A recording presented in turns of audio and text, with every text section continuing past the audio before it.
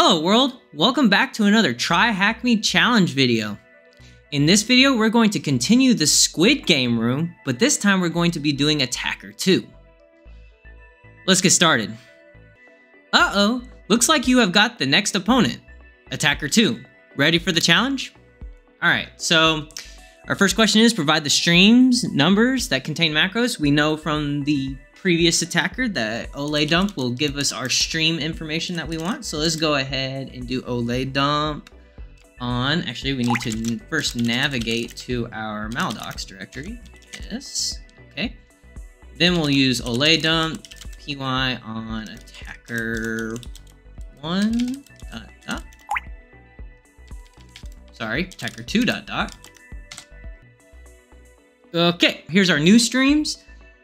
And let's see, it's asking for streams that contain macros. So we know that macros are designated by an M out to the left here next to the stream number. So we have 12, 13, 14, and 16. So that will be our answer for the first question. All right, provide the size bytes of the compiled code for the second stream that contains a macro. So our second stream that contains a macro is stream 13. So we're going to look at the size here. That's this column. And so we're going to get 15671. Answer is incorrect. Huh, that's weird. There must be some extra information we need to know. So a lot of times with these tools, there'll be like a flag for verbose output, and that may be what we need. So let's go ahead and delete our answer, and let's go ahead and come back into our terminal and run Olay dump help, and let's go through here and see if we can't find anything that looks like oftentimes it'll be designated by a V, like a TAC V or TAC capital V. Oh, right here, verbose output. Let's try that instead this time. So we're gonna go ahead and that just basically adds more output information. Oftentimes it adds like less significant output, and that might be what we need, because usually when you run the command normally, right, you get the main output, right? The main things that are significant that you would want to look at. But when you do TAC V, it'll give you extra information. And that didn't change anything. Okay, so there must be something else that we can use instead. Let's look through here. Hey, here's something. TAC I, print extra info for the selected item.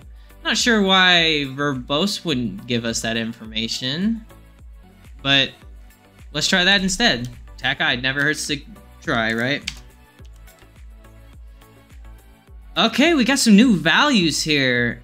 We got 13867 plus 81804, and our answer format is 5 digits. So let's try 13867 instead. And that's our answer.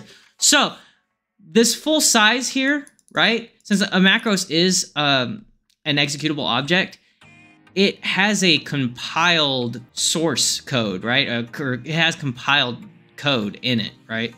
And so this number must represent the compiled code plus the non-compiled code, right? And then with our extra information that we got, it separates what's compiled from what's non-compiled, right?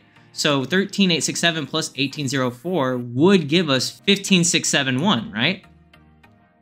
Okay, so not too bad, not too bad. Let's go ahead and clear for the next one. Provide the largest number of bytes found while analyzing the streams. Okay, shouldn't have cleared it, but that's fine. We'll just rerun our command, and we're just looking for the stream with the largest number of bytes. And we got 63641 and 63528, so it looks like stream 5 is going to be our answer. Oh, well, not stream 5, but the size for stream 5 is going to be our answer. So 63641. Could have just copied and pasted it, but I didn't. All right. Pretty easy so far. Nothing too difficult. I'm sure it'll ramp up here soon. Find the command located in the fun field. Make sure to reverse the string. Okay. So this probably requires us to go through each stream, you know, like we did before, and look for information that we need. But there's 18 streams, so going through them one by one is just not going to be effective, right? So here's what we want to do. We basically just want to write a little one-liner bash script, right? That'll basically loop through, because we know what command we're going to use, right? Well, we want to loop through each stream and print out the strings and then grep for the word fun, right? So let's go ahead and do that. So how we're going to start this off is we're going to say for I in, and then you're going to give a range, right? 1 to 18. It's going to basically iterate 18 times, right? And then we want to put a semicolon, do, and then we're going to say echo $I, and $I is our I variable, and that's how you do it. You designate it with a $sign next to it. And then, because we want to keep track of what index we're on, right? Because that index is what stream we're going to be running through, right? And then we want to, so what I'm about to do is called interpolated commands, and basically it just runs the command inside of basically a variable encapsulator and then grabs the output of that command. So we want oledump.py tac s $I again, right? Because we want the stream number. And then we want capital S for, you know, string dump. And then, of course, our attacker2.doc. And then we want to grep for the word fun. Yeah, that looks right. Okay, so let's finish this off here. Then we need to make sure to close out with a done. And let's see what that gives us. So if it finds a line with fun in it, it'll print it out. So stream 15 has a bunch of funs, but that's funk, right? So it grabbed part of it. It found our fun, but it was as a substring of other items, right? So what else can we do then? If that didn't work, let's go to our help menu and see if there's any special something or another we can see here. Right off the bat, I see tac V right here, tac lowercase v, not uppercase, right? Because uppercase would be verbose output. VBA decompression. This argument will attempt to decompress any VBA in any of the streams containing macros. VBA is what macros are written in, and it uses data compression in various streams. We know that data compression alters the data, so before, when we were just searching through strings, we may have been searching through compressed data on various streams rather than our original data. And the streams I'm talking about are the ones with macros in them. So VBA, like I said, compresses the macros, kind of like a zip file compresses your data to make the file smaller, right? So we need to decompress that data, and maybe it'll have the plain text for us, and maybe some of that plain text will be the output we need, right? So let's go ahead and instead of tac capital S, right, we're going to do tac lowercase v, and then we're going to rerun it. Oh, we got a hit. Awesome. So it told us that we need to make sure to reverse the string. So this is our command, and we can see that it's reversing the command. So this is clearly for obfuscation, right? Yeah, we just want to take this, and the easiest way we can reverse it is just by doing echo, pasting the command, or not the command, sorry, pasting our string, and then piping it into rev, which is just a bash command that lets us reverse strings, essentially, or files, whatever. So that's definitely our flag format. So let's go ahead and paste that in. And let's move on to the next one. Provide the first domain found in the maldoc.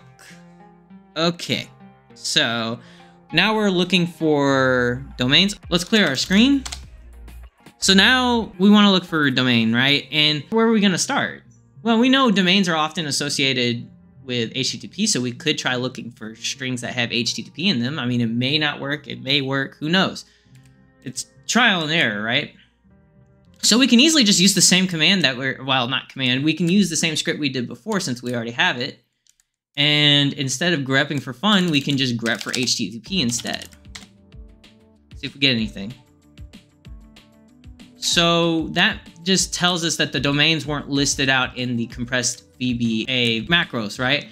So we can easily just switch it back to our strings, right? Our string dumps, and search those as well. Oh, we've got some hits. We've got lots of hits. All right, let's scroll up. So there are domains in these Adobe files, but those are probably not what we're looking for. And it wants the first domain.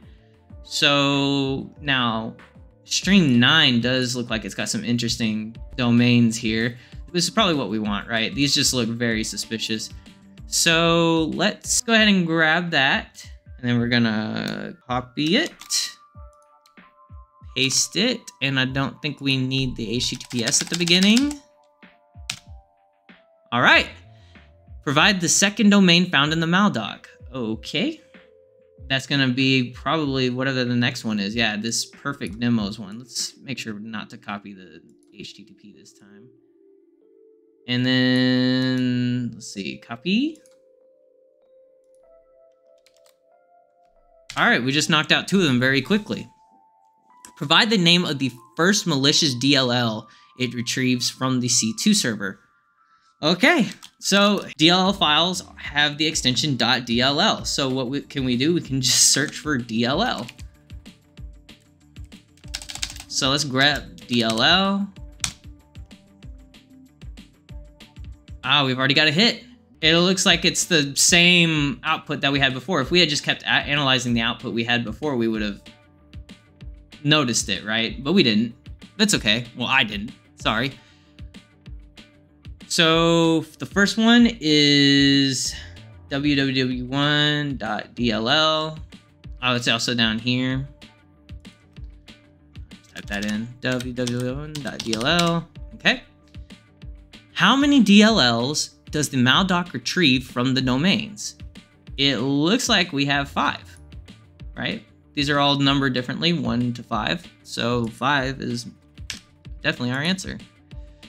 Provide the path of where the malicious DLLs are getting dropped onto. So we can see that they're getting dropped into the C program data. So let's go ahead and just grab that as our answer. And there we go. All right.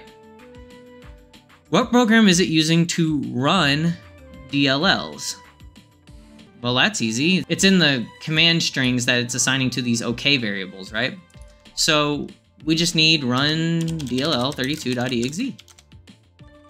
All right. How many seconds does the function in the maldoc sleep for to fully execute the malicious DLLs? So looking at the output here, I don't see anything related to a sleep function, right? So what we need to do is we actually just need to look at the full stream, right? Because our little bash script up here only is going to print out matches for the grep pattern, right? Our DLL pattern. Luckily, we do know, because of how we formatted our bash script to print out what stream contains the data, we know that stream 9 contains all this DLL data. So all we need to do is go look at stream 9 and see if it's got all the other information that we need, such as the sleep function. So let's go ahead and let's clear our screen. And let's do an ole dump tech .py tech s9 for stream 9. We want the strings of attacker2.doc. And here we go. So looking through this, we see that there's a wscript.sleep function right here, right? Now we can easily just go to Google and look up wscript.sleep, right? Because the number that was in there was 15,000. So we need to know what the conversion is. So it's the delay in milliseconds. So we just need to move the decimal place over 3 spaces to the left, and we're going to get 15 seconds. Under what stream did the main malicious script use to retrieve DLLs from the C2 domains? Provide the name of the stream. Well, we know it's stream 9, right? So all we need to do is rerun our base ole dump command and look at stream 9, and there's our answer, macro/form/o. Pretty simple. All right, that one wasn't too bad. I would say that one was probably arguably easier than the first one, but that depends on how you go about doing it, right? We used automation to basically look through the streams for us to find the information we wanted, which made the process so much faster. A lot of people don't know, don't know how to do that, or wouldn't have even thought to do that, right? They would have just gone manually stream by stream. But anyways, I hope you enjoyed the video. Drop a like, subscribe to the channel to show your support. Leave any feedback in the comment section down below, and check out our Discord and Patreon links in the description box down below. This is Almond Milk. I'll see you when we do Attacker 3. Goodbye, world.